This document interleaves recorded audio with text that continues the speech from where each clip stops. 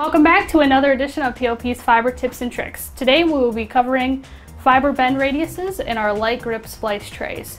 The most common type of fiber used today is G652 that has a bend radius of 30 millimeters. So 30 millimeters here, or if you don't have this gauge, a roll of vinyl tape will work just the same.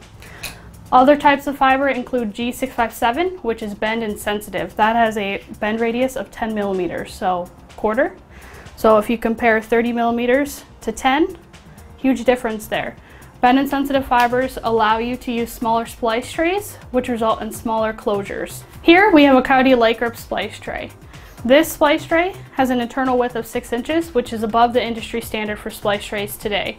That helps us eliminate macro bends when routing fibers and splicing fibers in the COYOTE trays. This creates a better signal for the end user. So we have a 30 millimeter gauge here. If you don't have one, you can use the vinyl tape.